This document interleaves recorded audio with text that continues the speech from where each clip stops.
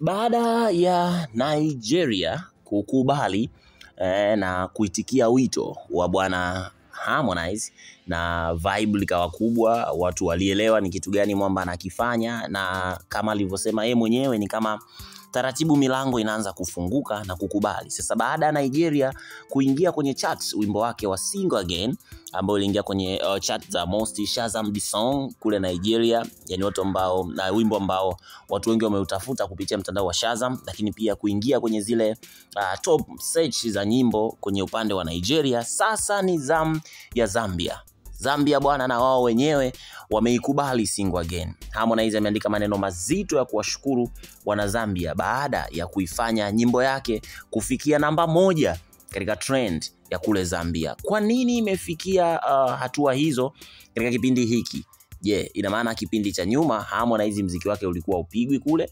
Kwa nini imekuwa Single Again? Sababu nzito na vitu vingi vilivyopelekea ama vilivyomsaidia mwamba Harmonize kufikia katika level hizo nchini Zambia nimekuandalia hapa. Twende sambamba mwanzo mpaka mwisho. Kama kawaida wimbo wetu ni ule ule. Natumai hujambo na unaendelea vema kabisa popote ulipo. Wimbo wetu ni kuhakikisha tunaongezeka zaidi katika familia ya Hatua TV. Na hii si kwa njia nyingine yoyote ile, bali ni kwa kubonyeza mara moja tu kwenye maandishi mekundu upande wa kulia yaliyoandikwa subscribe, kisha kugusa alama kengele itakayokujia, yenyewe pia imeandikwa all notifications. Ukishaigusa hiyo utakuwa umefungua kitufe cha taarifa ambayo itakufanya upate video zetu punde tu tunapoziweka hewani, kwa sababu Hatua TV iko nawe sambamba popote pale ulipo. Naam, kama nilivyokujulisha na kukueleza ndugu mpenzi mtazamaji juu ya issue nzima ya hicho ambacho kimekuwa kikiendelea kwa Harmonize. Sasa hii imekuwa ni kwa Zambia.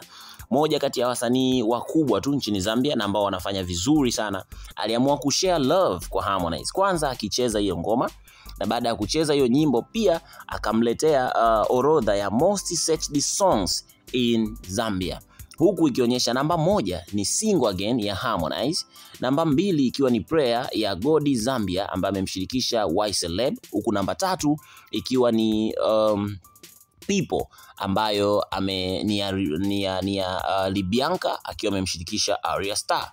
Sasa watu gani ambao wamemwambia wimbo huu unatafutwa sana Zambia?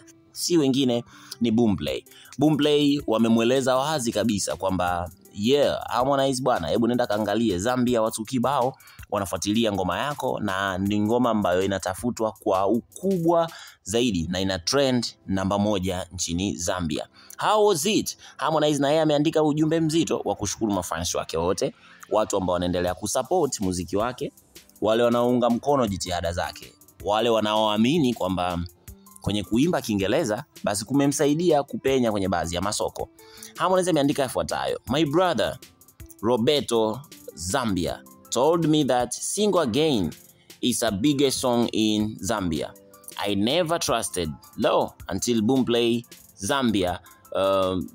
Zambia confirmed we are number 1. I love you Zambia. See you soon. Keep staying single. I'm coming and fire.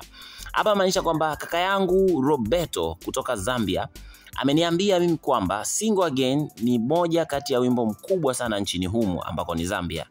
Anasema sikuwahi kuamini hilo mpaka pale ambapo Boomplay Zambia wameconfirm ama wamethibitisha kwamba tayari tumeshafikisha namba 1 na tumekuwa namba 1. Na wapenda sana Zambia na nitawaona hivi karibuni. Endeleeni kuwa single nami nakuja. So hii ni ishara moja kwa moja ya kile ambacho kinatokea huko Zambia, kwamba ni moja kati ya ngoma ambayo inaendelea kufanya vizuri hata huko. Kama nilivyokujulisha ndugu mpenzi mtazamaji, Harmonize amezidi kujizolea maarufu kupitia huu wimbo. Sasa kikubwa alichokizungumza hapa ni kutoa ahadi kwamba kama atawaona hivi karibuni Zambia, basi moja kwa moja yawezekana ikawa ni show ambayo itakuwa inaandaliwa hapo.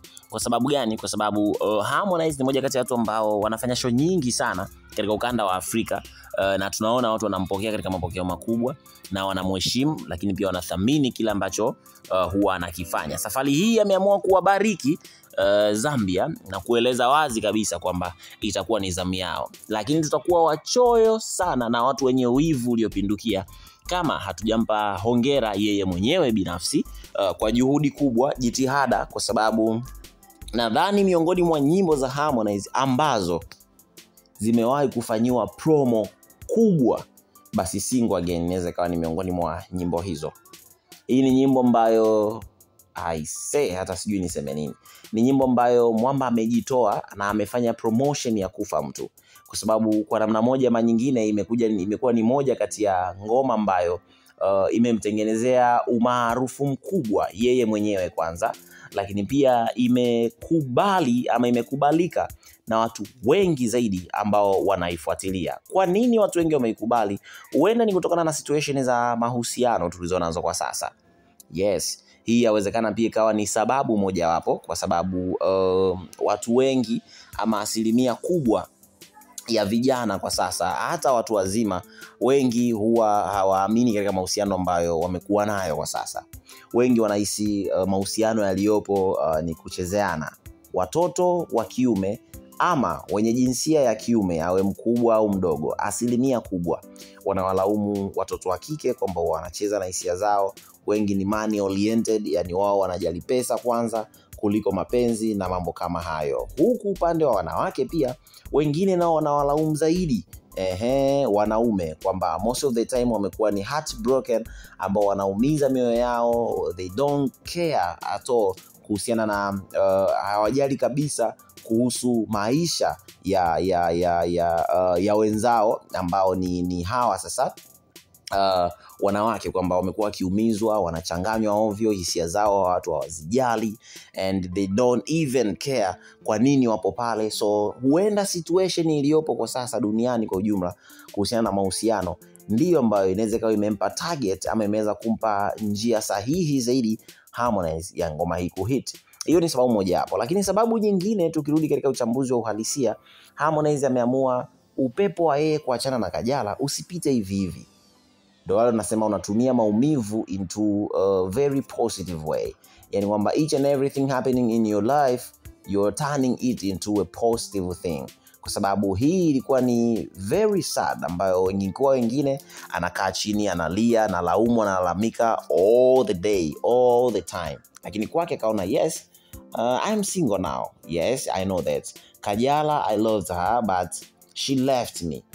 So what I can do, I think I can use my talent, I can use my music to express what I'm feeling now and to tell people what's going on between me and Kajala. So ameamua kutumia ubunifu huo kwamba yes, let's talk about music now. What I can say is to express my own feelings towards what the situation happened, how it was, na amehusisha mpaka wazazi, namna ambavyo mtu alikuwa anapiga simu kuwajulisha kwamba saizi nina mahusiano ama na mtu ambaye nampenda. So stuff kama hizo ni kwamba ametake advantage ile situation ambayo imejitokeza katika mahusiano yake. Na hii nadhani tunaweza tukaichukulia kama somo kwamba chochote kitachotokeza kwenye maisha yetu basi tukibadilisha kuwa fursa na kituletee faida. Leo hii kuachwa ama kuachana na mpenzi wake imegeuka kuwa fursa ya Harmonize kutangaza jina lake, si kwa Tanzania peke yake na Afrika Mashariki, bali ni dunia sasa kwa ujumla na Afrika nzima. Maoni yako ni yapi ndugu mpenzi mtazamaji? Kama kawaida tunakutana kwenye ulimwengu wa comment, ambako huko ni haki yako na ni wewe tu ambaye unaweza ukazungumza ama ukataja ni kitu gani unachokihitaji kwa wakati gani, na maoni yako ni yapi. Hatuachi with you everywhere.